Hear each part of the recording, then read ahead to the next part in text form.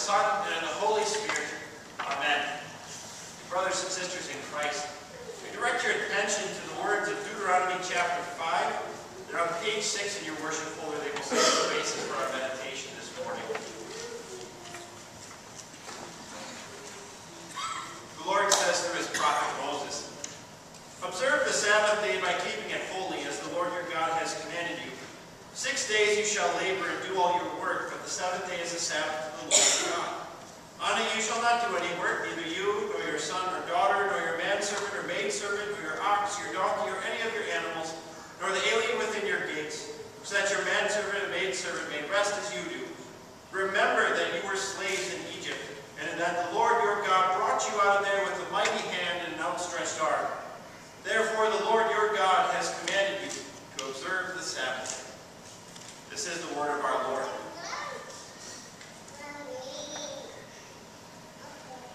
Dear fellow believers, joining the rest of our Savior Jesus,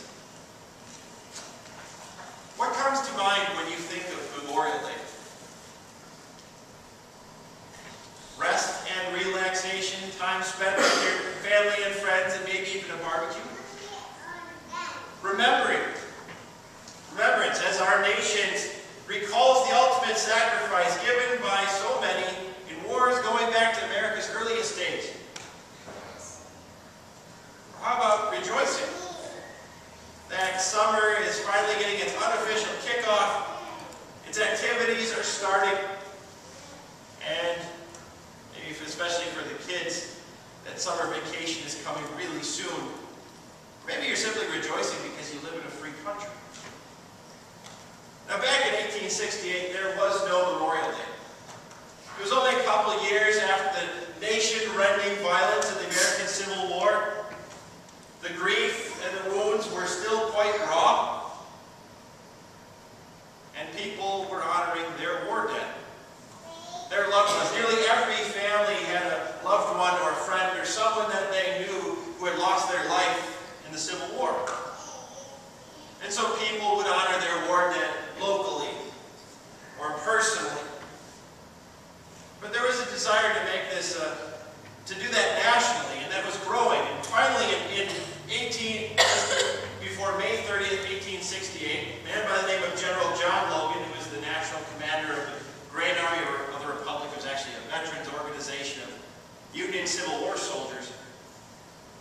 He issued an order basically stating that on May 30th, 1868, which wasn't the anniversary of any battle in the Civil War, that would be Decoration Day.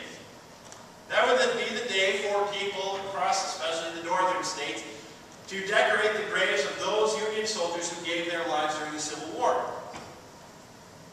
Now, in 1873, New York State was the first state to make that an actual official holiday. By 1890, all the northern states were participating. And later on, the southern states joined in when Memorial Day Decoration Day was expanded to those who gave their lives in all wars. It started with remembering. 1971, Memorial Day became a national holiday, which then became a 3-day weekend. It became an opportunity to rest, too. Today, Memorial Day is a day to rest, to remember, and to rejoice. Back in the Old Testament, there was no Memorial Day either. But in a certain way, every Sabbath day was like Memorial Day. Shortly after rescuing the Israelites, God's people, from 400 years of slavery in the kingdom of Egypt, the Lord gave his holy law to his people.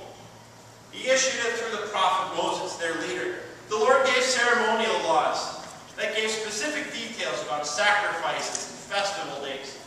The Lord gave civil laws that guided the daily life of people so that justice and peace would rule in the land. But above all, the Lord gave his moral law as his holy guide over the lives of his people, over their thoughts and their words and their actions. The Lord gave that to his people, and we know that moral law as the Ten Commandments.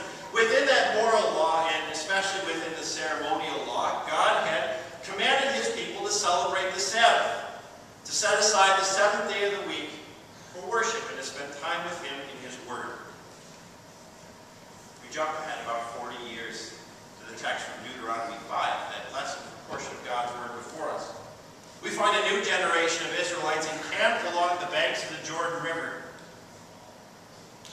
It's been 40 years of wandering in the wilderness due to their forefathers' rejection of the true God.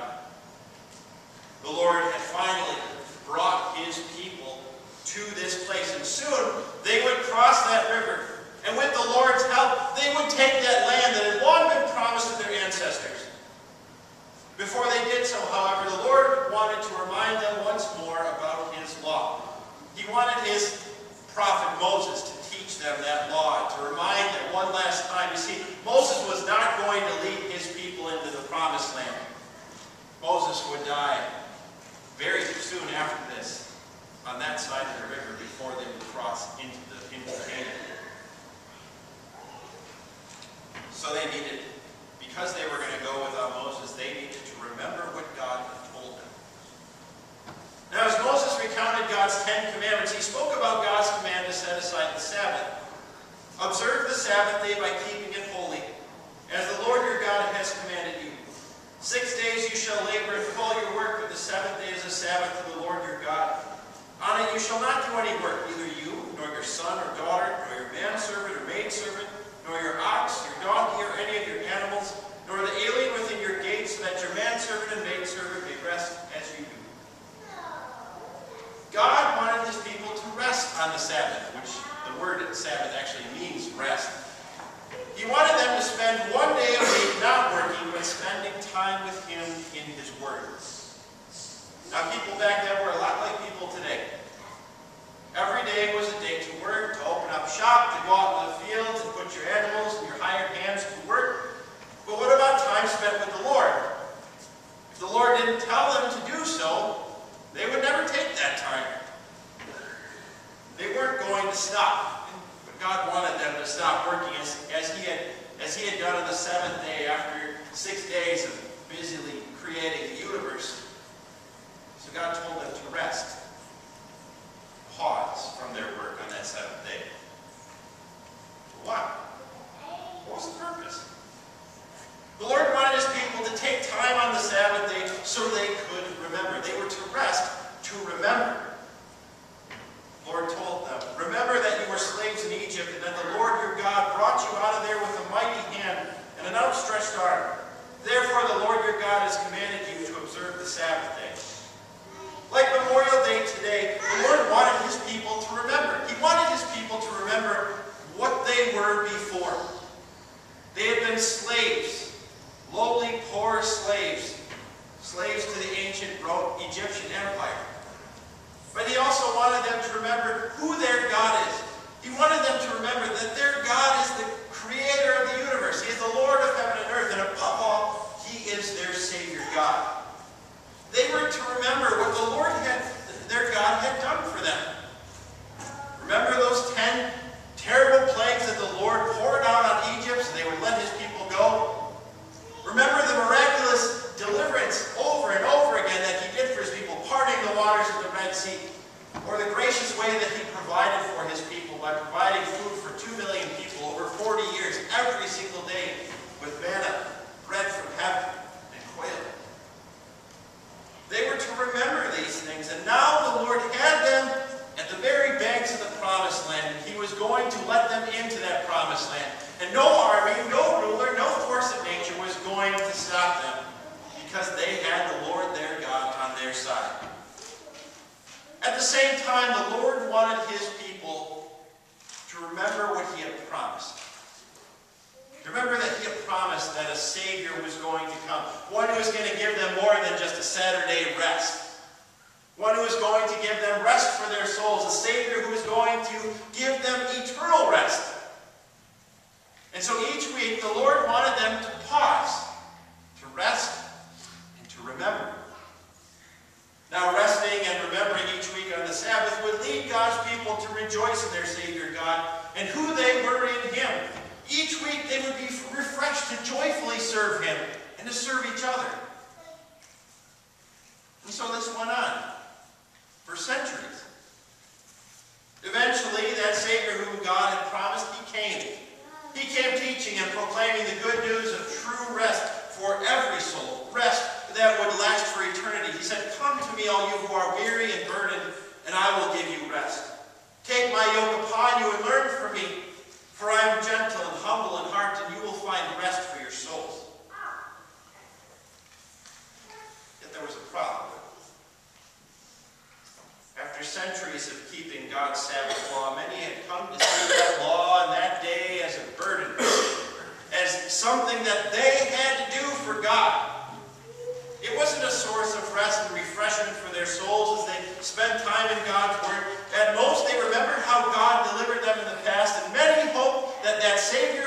come would simply throw off the oppression of the hated Romans and give them what they wanted, an earthly empire.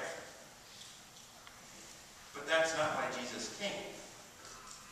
That's not why God established the Sabbath to begin with. God had established the Sabbath so his people could rest and remember and rejoice as they looked ahead to the coming of eternal rest through Christ.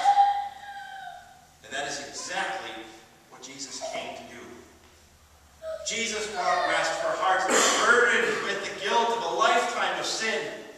Jesus brought rest for hearts crushed with grief and worry and fear and rejection and loneliness and the pain of death. Jesus brought rest for souls.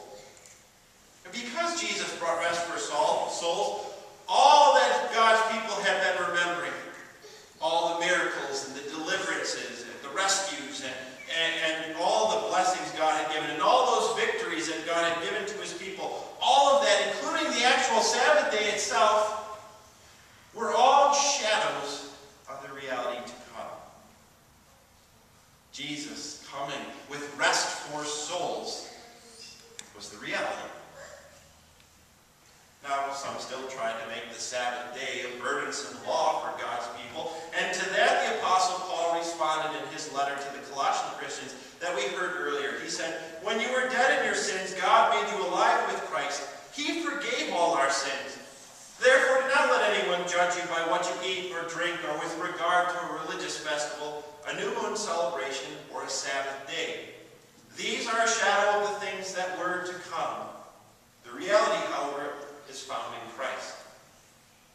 Because Christ fulfilled that promise and brought the reality of his rest to our souls, we are now free from the command to worship on the seventh day.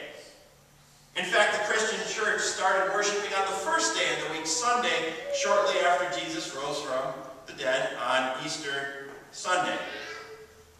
Sundays became a mini Easter celebration for God's people for centuries. However, even though we are free from worshiping on a specific day of the week, we are not free from his gift of time to rest and remember and rejoice. God wants you and me to spend time with him. Well, why? He wants you and I to spend time with him so that, like those ancient believers, you and I can have regular rest for our souls.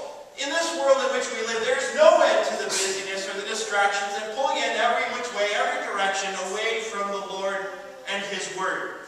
Given the opportunity, you and I could spend every single day of our lives, from sunrise to sunset, from waking up to going to bed, busy with this, that, or the other thing, and never have a moment with our God. We can devote all our time to selfish gain, or we can devote all our time to the distractions of the here and now. But the Lord wants you and me to pause, to stop, to rest, to be refreshed in him. He wants you to rest in his everlasting arms. He wants you to drink deeply from the cool, clear waters of Holy Scripture so that you may be refreshed. He wants you to hear and read and meditate on his word regularly. He wants you to grow in the grace and knowledge of our Lord Jesus Christ. He wants to prepare and equip you for another week of faithful service to him and to each other. And so he calls you to rest in your Savior. He calls you then to leave with that Savior all that burden that's weighing on you week in and week out, and to leave it with him because he'll carry it for you. Our God has a purpose in doing this. He wants you to rest so you can remember. Not like the Old Testament Israelites, we have an advantage. We get to look back and see how the story all played out, how God fulfilled all his promises, how the Savior came. We can see everything that took place. God wants you to remember who and what you are by nature. A sinful human being, a slave of sin and death and the devil. Yet God also wants you to remember what he has done for you. He wants you to remember his logic-defying, unconditional love that we heard about in Bible study today. He wants you to remember what he did for you through Christ. He wants you to remember the ultimate sacrifice that Jesus willingly gave for you, giving up his own life for you on the cross. Much like those who honor the war dead from years long gone, like 1875 started placing flags on the graves of his Civil War comrades, God wants you and I to remember. Each time we gather for worship, we have that opportunity to rest, to remember. Each time we gather together, we look back and we remember what we are by nature. We're sinful, hostile enemies of God. We're condemned to hell. Yet we also look back and see what our God has done. We see how He loved you so much that He willingly gave up His one and only Son that you could be His child. He did that to make you His child. We look back and we remember how Jesus willingly fought the fight to set us free. How Jesus willingly won the war for our souls by His own death on the cross. But unlike all those who honor their war dead, when we stop and pause at Jesus' tomb, we notice that it's empty.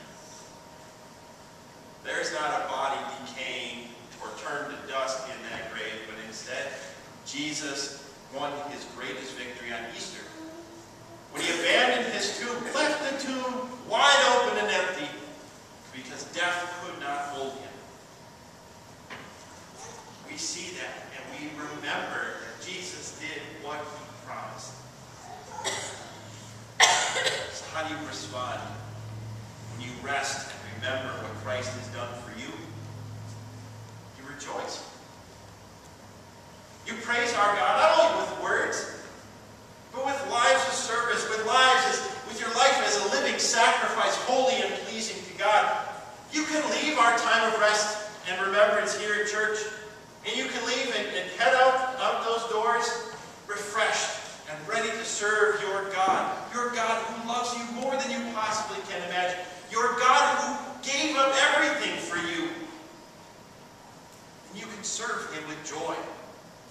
Serve one another with joy, because you have been rejoicing in the fact that you have been rescued by your Savior God.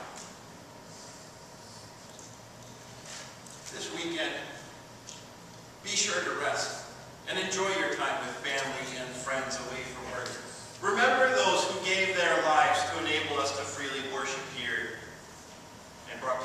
and enjoy peace in this land. Rejoice that summer begins. Rejoice that you live in a free country. But above all of that, more importantly than all of that, and especially even when the weekend comes and goes, rest in your Savior God. Remember what your Savior God has done and rejoice